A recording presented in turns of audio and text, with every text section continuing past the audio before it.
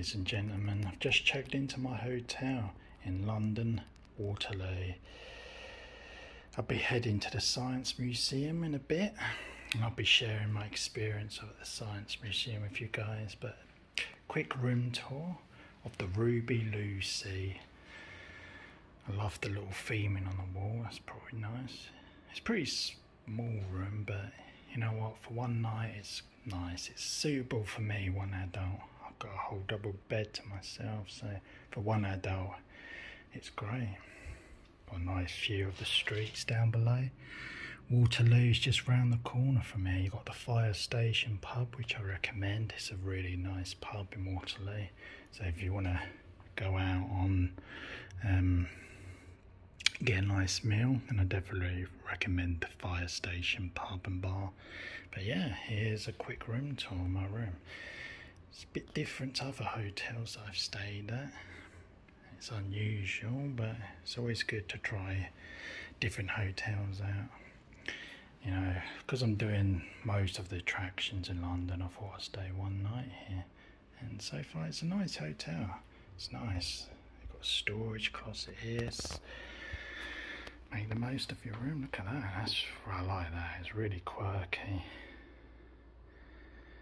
It's quite close to the London Eye, sea life, so everything's within walking distance. In terms of social distance, you just, as you arrive, no temperature checks, but you are required to wear a mask in the bar area.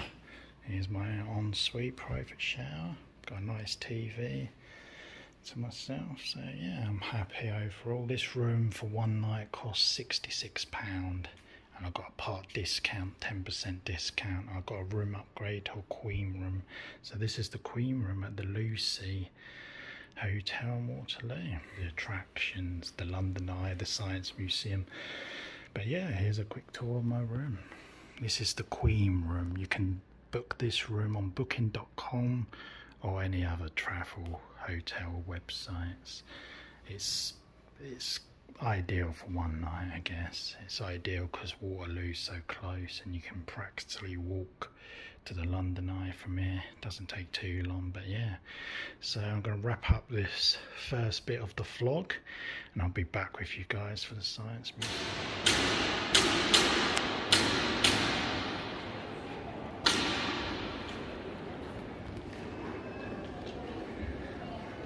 Right guys, I've just arrived at the Science Museum in London. I'm looking forward to sharing my experience with you. As you know, at the start of the year I did the National History Museum, but today I'm back with the Science Museum. You just book your time slot online, really easy to do, and you have to attend that time slot. Masks are required throughout your visit of the museum, apart from when you're sitting down to have a cup of coffee or a drink. I'm going to show you guys around the whole museum, probably stay here about an hour, and I head back to my hotel. I love all the history behind it.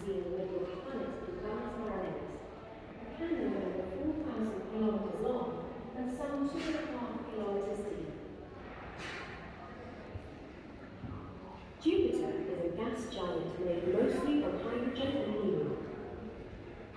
At over 1,200 times the size of the Earth, it is the largest planet in the solar system. These images were taken by the Cassini spacecraft and clearly show Jupiter's distinctive stars. These bands of colour are made of different types of gas that are being blown around the planet's surface. The light-coloured gases are rising upwards, while the dark-coloured ones are sinking. Some of the winds on Jupiter blow at almost 500 kilometers per hour, twice as fast as the strongest experienced here on Earth. You are looking at Io, one of Jupiter's largest moons. Jupiter has so many moons circling it that some people describe the planet as having its own solar system. Io's surface is covered in hundreds of active volcanoes, spewing sulphurous gases and deposits. These give the moon its vivid yellow colour and its striking appearance has earned Io the nickname for pizza. Io is one of the 4 Galilean moons of Jupiter, first discovered by and named after the astronomer Galileo over 400 years ago. The other 3 moons are called Ganymede, Europa, and Callisto. This view of Io is a combination of images taken by 2 different spacecraft that explored Jupiter and its moons, Voyager in the 1970s and Galileo in the 1990s. This planet looks like... Great to hear up on the history of Jupiter planets and all stuff like that. I love all the theming in this museum and the little miniature models. They've done a really amazing job on it. Everything, every detail on the little models is incredible. I'm going to be slowly making my way around the museum. I'm going to be stopping so you guys can read the little history behind it all. It's really good. It's really clever how they've done it all in here. I'm really enjoying the experience so far. So yeah, it's a good stay here all day even. It's really good. I'm enjoying the visit so far.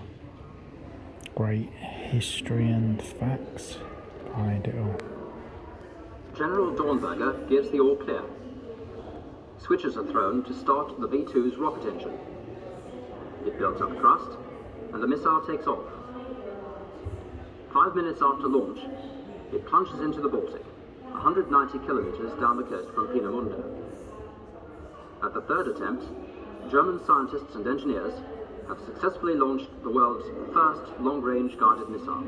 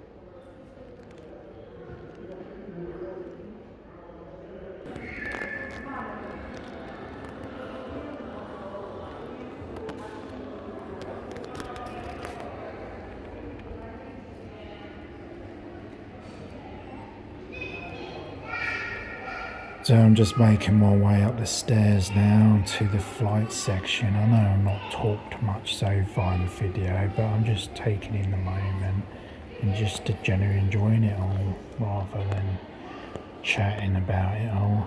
You know, I just want to capture the footage for you guys. Look at the models are really good. The little model of the ship, all the old ships and stuff like that is really good. I'm loving the details. Every detail on the models is really nice. But yeah, if I don't talk in some parts of the video, I'm just basically taking in the moment and reading up on all the history behind everything. So this video is not all about me just, you know, rambling on. You know, I'm sure you don't want to listen to me just constantly talking. So there's going to be parts of the video I'm going to be quiet. So I love the little miniatures model of the steam train there. The horse is really good. I'm loving this museum so far. It's definitely different from the National History Museum. Loving all this science behind it. The detail on the little models is incredible. And I'm just going to carry on filming here and stop waffling on. So enjoy it, guys.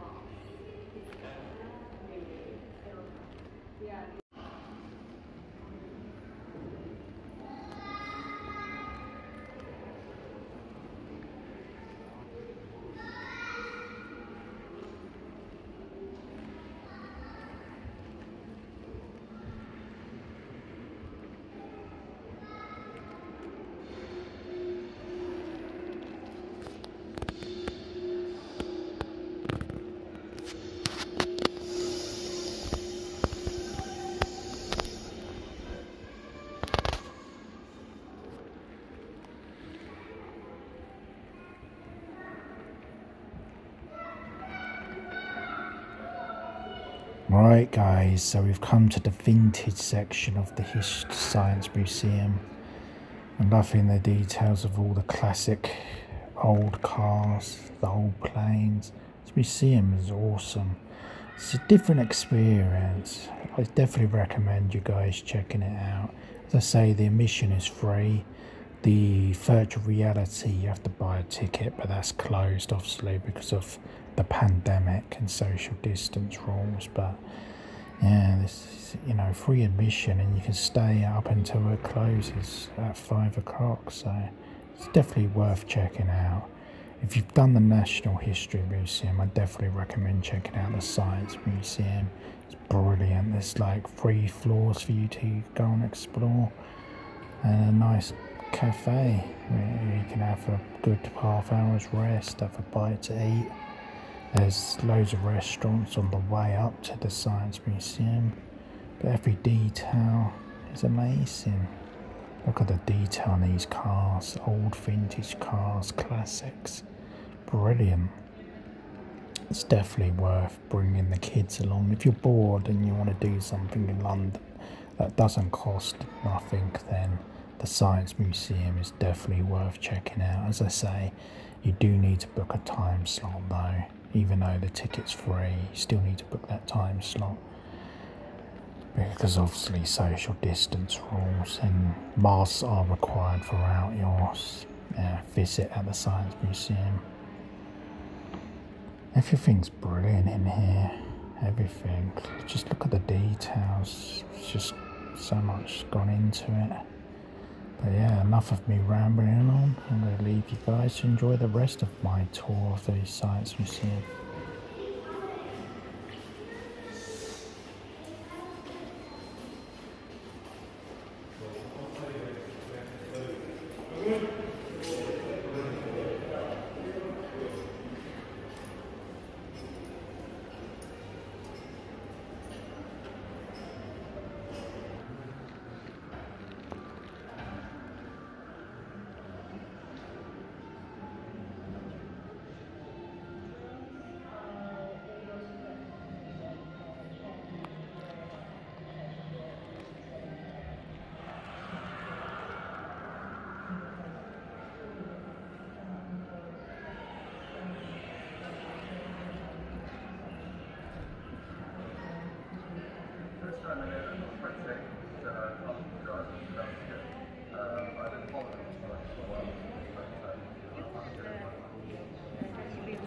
Felt very safe. The vehicle itself was very cautious. It was very aware of its surroundings. It didn't feel at any point that we came up to an obstacle and it wasn't going to stop.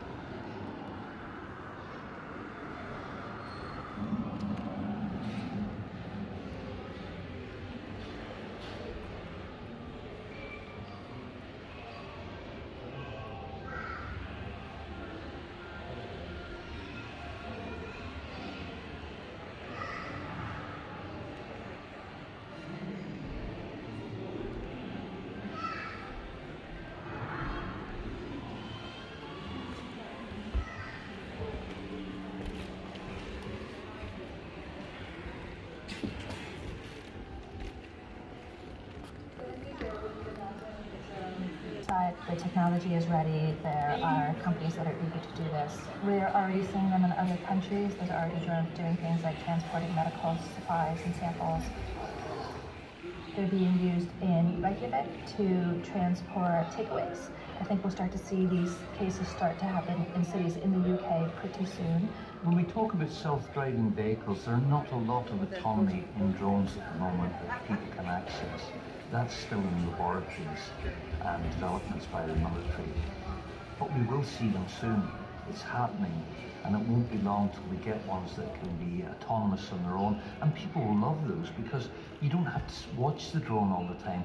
We need to have automation in order to enable drones to operate at scale. The true benefits to society will come from drones that can operate as a network and that don't need to have an individual pilot managing each drone flight. And I have problems.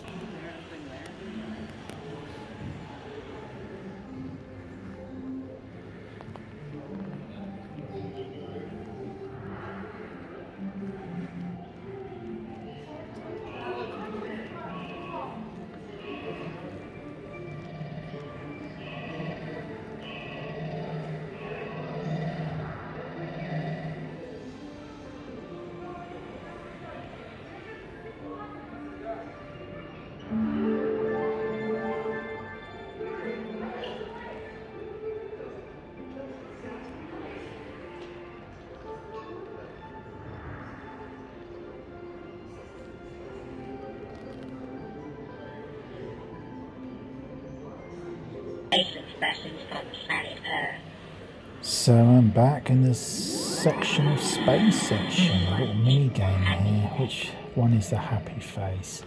It's got to be this guy right here. Correct. Little fun mini game there. You collected happiness. Little facts for you here. So I'll pause. If you guys want to pause the videos, read up on it. The butterflies and the feathers is really cool. And getting more information for you guys if you want to pause the video. 100 billion brain cells. So yeah, I love all the science behind it, it's really awesome. Why that makes global temperatures rise?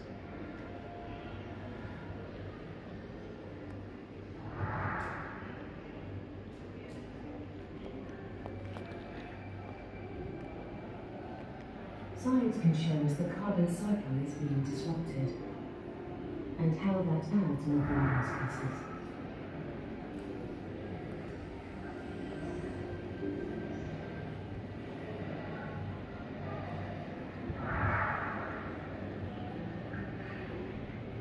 Science can show us what we really do and what we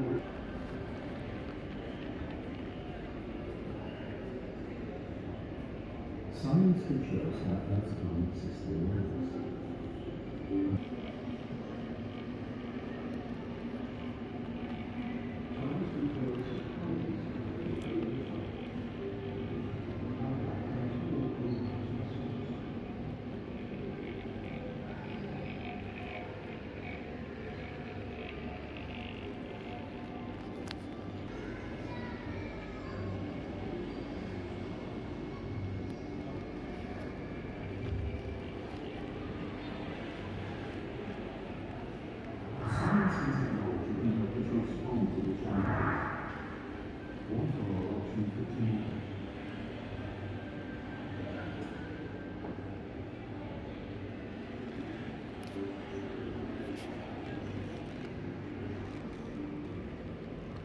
Science can show us how Earth's climate system works and what can cause that to change.